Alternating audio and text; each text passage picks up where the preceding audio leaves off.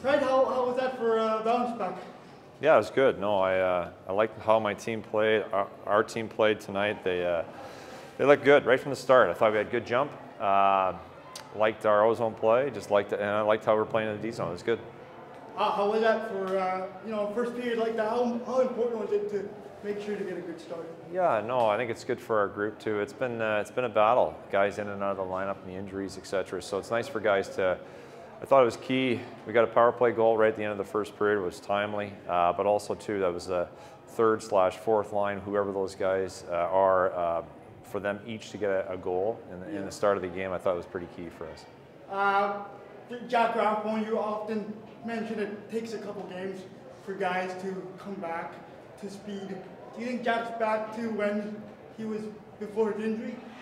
Yeah, I think it was. I thought it was that was his best performance since he's been back from that injury for sure. So, as that's good that you're listening. You're saying that it takes guys a little bit of time, right? Because it's hard when you first come back. You want to do well, but you got to get yourself back into a rhythm. And it was nice to see him kind of find his way tonight. John Stevens, how impactful has he been for your team, and especially tonight? Yeah, Johnny's been playing great. I mean, here he is. I think he's setting career highs right now. I think that's 17 goals for him on the year, and just put that Rempel and Dries together, and the three of them seem to have pretty good chemistry.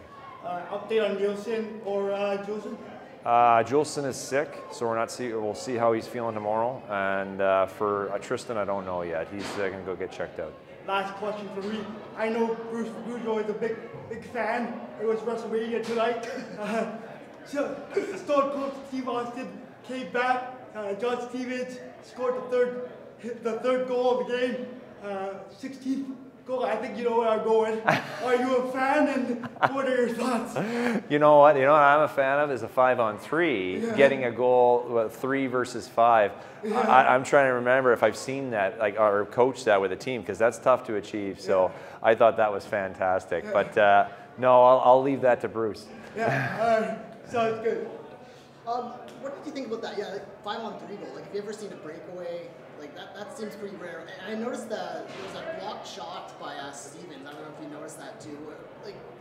When you're down 6, when you're up 6-0, you guys are blocking shots. What does that say about kind of the effort of the team tonight? Yeah, if there's one thing we take away, obviously we don't want to give up a goal. There, 8 seconds left. That's a bad taste. But we have a thing here, bagel breakfast traditions. I guess the boys just didn't want any bagels tomorrow, so makes it a little easier on me. But no, you know what? It just speaks volumes. Everyone's playing for Marty, doing the right things, and to go out there, put us in that situation was tough. But I mean, for the guys to go out 3 versus 5, to get the kill, to get a goal, that's really icing on the cake for sure.